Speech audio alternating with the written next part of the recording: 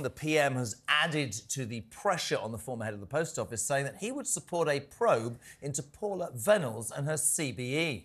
But while all political parties have said they want the matter resolved and quickly, no party has their hands entirely clean in the matter. Should we just take a look at how all three major parties has at some point let down the postmasters and rewarded the post office bosses for it? Big deep breath. Former Chief Executive Paula Venables earned £5 million and was handed a CBE and the 2018 honours list by Theresa May for leading privatisation, which of course began under Cameron and Osborne. Well, Osborne's best man, Peter Davies, worked for a firm which made £36 million from the Royal Mail sell-off. Former chairwoman Alice Perkins earned £100,000 a year from 2011 to 2015 and is now married to Labour's former Home Secretary Jack Straw. Well, the Labour leader, Sir Keir Starmer, was, as we've been telling you this morning, the Director of Public Prosecutions from 2008 to 2013.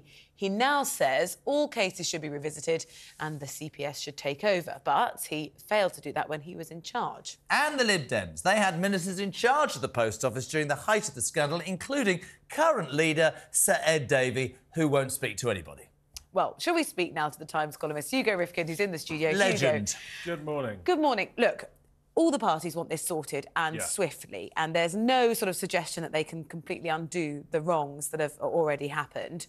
But what we realise in trying to sort of attribute blame or work out who should be responsible, who should help contribute to the compensation, there is wrongdoing in so many different pockets. And at the very best interpretation of it is there are politicians from all parties who could have done a lot more to help much sooner. Absolutely. I mean, this is a fascinating story on a variety of levels. One reason why it's fascinating is that it's taken so long to hit public consciousness. There's this sort of myth floating around that this story wasn't known about, wasn't reported about. It was all over the papers for years. It was just quite impenetrable, quite hard to understand, a little bit boring. No one quite focused on it. What this fantastic ITV drama has done, it's focused a huge amount of... Doesn't say a lot, though, does it, about the system? That I took an ITV drama. We were doing it a year ago. You was a journalist for years. It's appalling, man. Well, it is, but it's quite hard to pin down the bit that really, really excites people, that really, really gets people going. There's a lot of injustice in the world. This is a particularly bad one. I think it's wonderful that it's hit the headlines in this kind of way.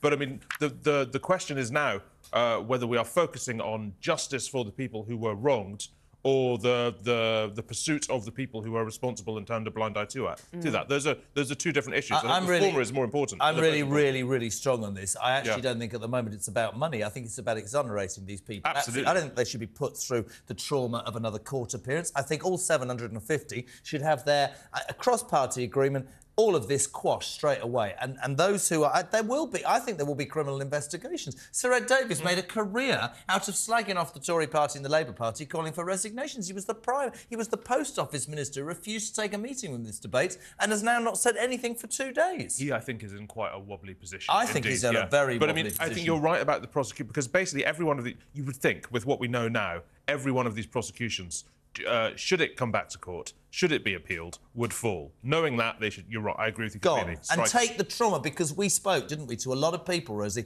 and we're not even talking about money here. People who, in local communities, were shunned, ostracised, people who died having not proven their innocence, people who tried to take their lives. This is much deeper than just a money issue. This is a human issue. I've written about this, actually, in the Times today, in my column about, and it's one of the scary aspects of this, for everyone, not just the people involved. It's the faceless aspect. It's when you get caught up in a system and there's nobody to call. It's computer says no, you know, and that's what you come up against, and there's nowhere to go. There's no human to call. And as our society moves forward, as we rely more on automation, on AI, things like that, we're all going to be in this kind of situation where things go wrong and we just don't know who to phone about it. The most heartbreaking thing for me is that people had faith that when things had gone wrong, they did have this helpline that did absolutely the opposite. And then when they get the engineers come round, the postmasters think help is finally here. It wasn't really part of their thought process to think, no, these are the people who are going to do me for wrongdoing, and I'm going to end up in jail. I'm going to be told by my barrister,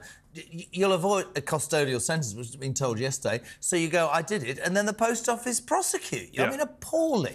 And now this is my bugbear, your bugbear is what you said, is that they're marking their own homework. They're deciding liability. That's a joke. This is why you now need prosecutions, because you need to reinforce the idea that even when we are blaming computer systems for stuff, computers said no, there's got to be a person, there's got to be somebody who's responsible. and who knows they're responsible, in this case and all cases like it.